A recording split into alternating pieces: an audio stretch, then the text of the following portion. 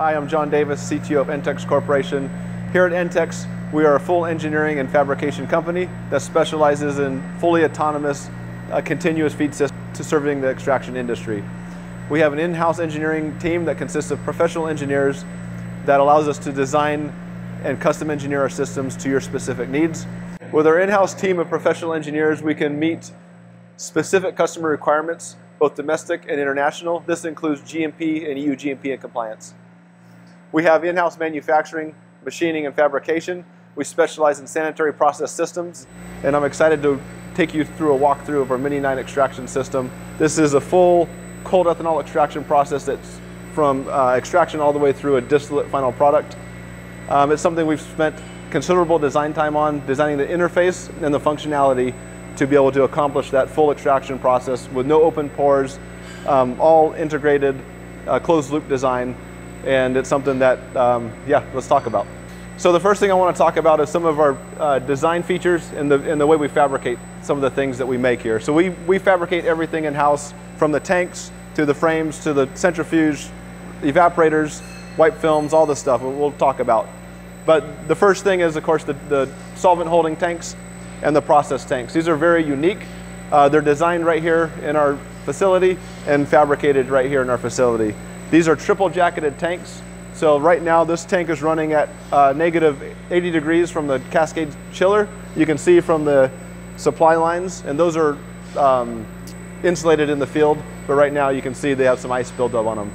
So the unique thing about the tanks is they have a cooling jacket inside, but then they're also insulated and jacketed on the outside. So they're cool to the touch, but you don't need any special PPE to interface with them. And they also offer good thermal resistance. The other thing on our tanks is we have continuous level measurement and we have temperature measurement integrated into these systems that allow you to look at real-time feedback on the variables of the system. So tank level, temperature, flow rates, pressures, all that stuff. Okay, so the next thing I want to talk about is the first part of the extraction cycle, which is extraction. So this part of the cycle, we actually have the operator put biomass into the equipment, run the extraction cycle, and take your biomass out of the equipment. That's really the extent of the user interface of the extraction cycle. Everything else is handled by automated routines. As an operator, after the biomass is into the centrifuge, you press extraction start. That runs an automated routine to fill the equipment up with solvent, runs a closed loop extraction cycle, drains the equipment, centrifuges the biomass, and finishes up that cycle so you can remove that and put another fresh bag of biomass in. That cycle runs typically about 20 minutes. We design and rate the Mini 9 system for a full 30-minute cycle from start to end. That's a conservative estimate on the processing feed through of the equipment.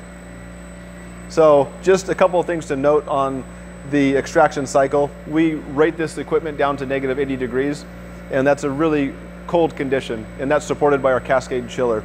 So to reach those temperatures, you have to do a lot of things from the design side to be able to reach those from the components and from the design. So one thing you notice is the centrifuge is designed to be thermally insulated, so we can run at those conditions. There's no ice buildup on the equipment.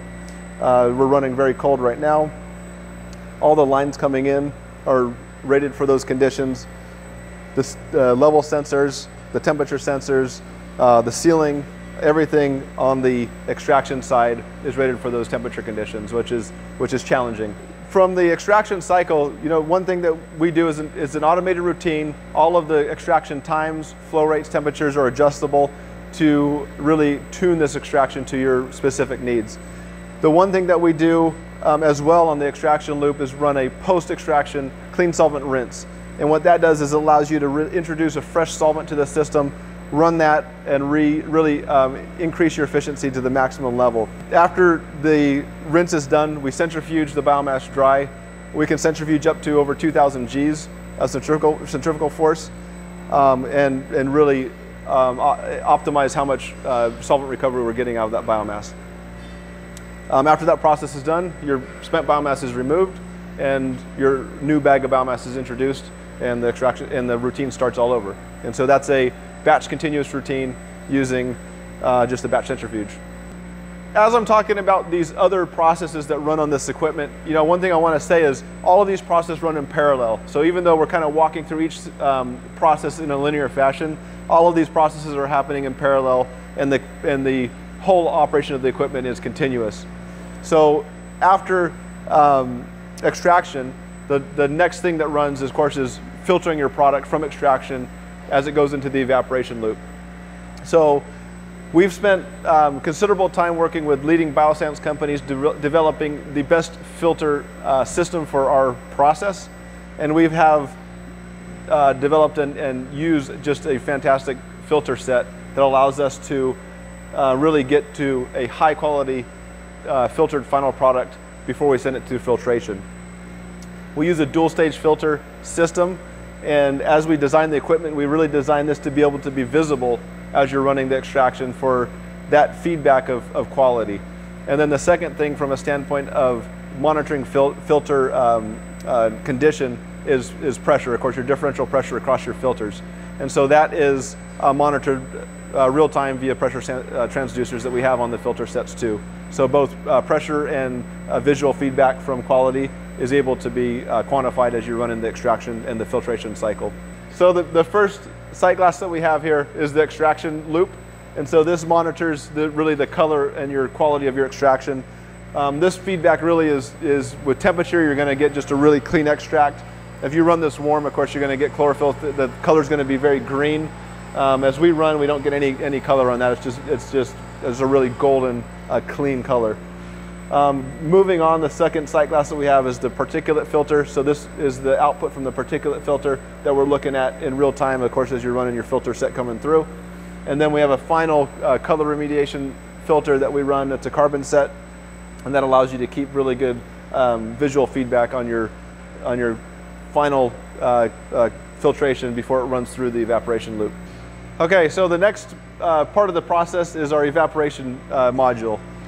We designed these systems to be modular, so as you can see, this is a standalone piece of equipment, and it can be configured as such, but we implement this into our whole processing Mini9 system as well. And so the evaporation loop that we use is a combined rising film evaporator, and that starts increasing the quality of your solvent. It comes into our falling film evaporator under vacuum, and you remove the bulk solvent in this piece of equipment. So falling films are really good for bulk solvent removal, but they're not good for desolventizing your final product. And so out of the falling film, you typically have a few % of solvent in your product. And in order to get down to the pass threshold of below 5,000 ppm, at least that's what the requirement is here in the United States, you have to desolventize. So in order to prevent the use of rotovaps and other open pores from the falling film, we have a desolventizing system here that allows you to do in-process desolventizing and decarb and really remove a final product without any post-processing. So these systems here hold up to 40 liters of product, and the reason we have two of them is so you can run your product into a system over a day's worth of processing and decarb and desolventize as you're filling the next system, so you can run continuously. Again, these tanks here are vacuum rated tanks. They're triple jacketed tanks, so we can run very high temps in the thermal jacket, and then also have a cool to the touch outside that doesn't require any special PPE to operate. They're vacuum rated, like I said. They have agitation and good visibility from sight glasses, and are monitored via vacuum gauges as well. So after the desolventizing step is complete on your process, you can either send this on downstream to distillation, or this is your first offtake of the system.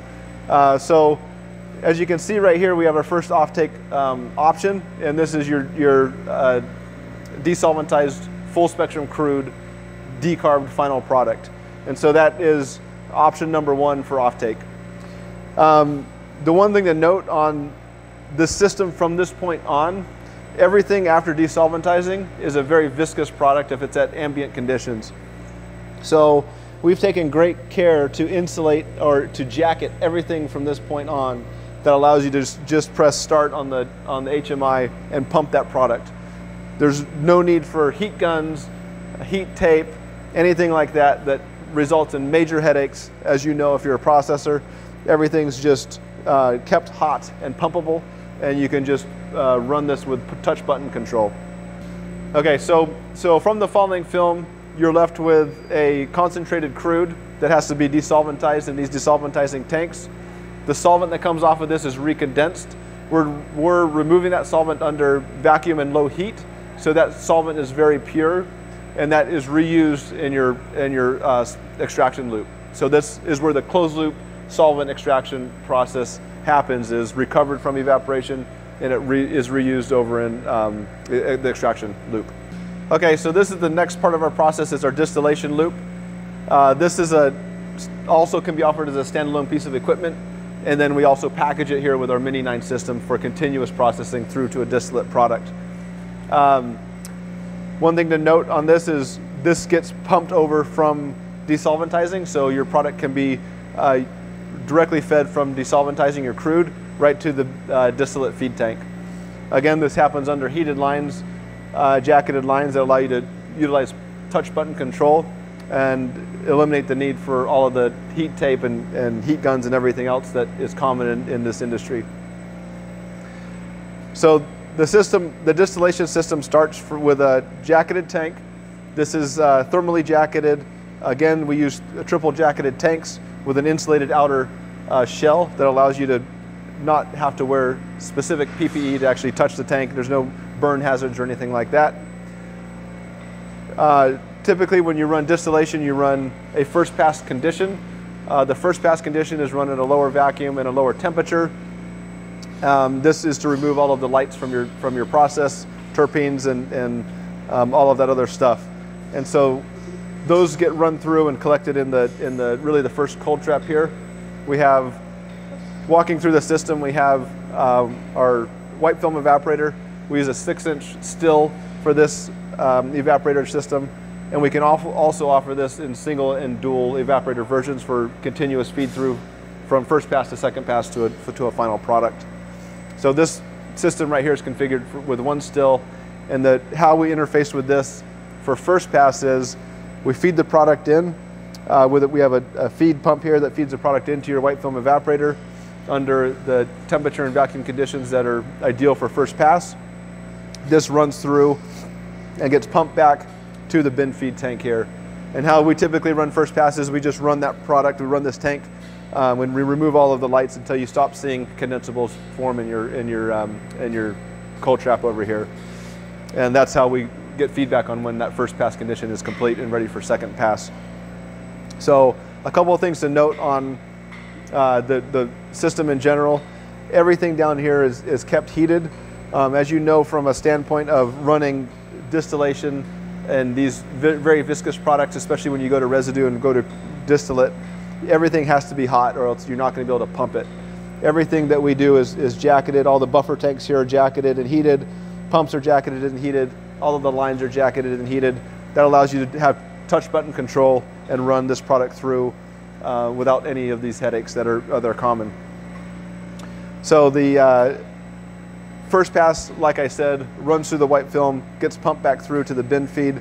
That you run that cycle until your first pass is complete, and then you're ready for your final step, your second pass condition that will generate your distillate final product. So on the HMI, we have touch button control for all of this. It's really just selecting which condition you want to run. That controls vacuum level, that controls temperature, that controls wiper speed, pump speed, all of that stuff. So it's very easy to use, very intuitive, and very functional. So for second pass, again, we run the jacket at a higher temperature, we run the inner condenser at a specific temperature, and we run the vacuum at a much higher vacuum. So we can get down to millitorr, single-digit millitorr vacuum levels with this system. As you can see, we have two cold traps. We have a glycol-fed cold trap. This does most of the work in your condensables. And then we have a cold trap fed from the cascade. And this really does a good job of allowing us to pull really deep vacuum and protecting the vacuum systems. We run a diffusion pump on this to allow us to reach those millitorr values. And we also run tight vacuum control, which is all controlled via routines. So for that second pass condition, you run through your process. And really this is the final step. You output your distillate here. That's your final product. And then your waste is going to be residue, which you run through this line here. That goes to waste. You're left with a distillate. You can run this continuously. We have good visibility with these buffer tanks here. You can keep these buffer tanks in line and really gauge the pump speeds accordingly. And then also on the cold trap tanks on the condensable side, you can have good visibility and good control on your condensable levels. Everything, like I said, is controlled via an HMI, so all of the routines are touch button control. We use high-end TCUs for really precise temperature control, vacuum systems, vacuum controllers that allow you to run everything touch button and hit those values that you're trying to hit from a temperature and vacuum set point standpoint. Thank you for taking the time to learn a little bit about ENTEXS and our technologies. We look forward to hearing from you.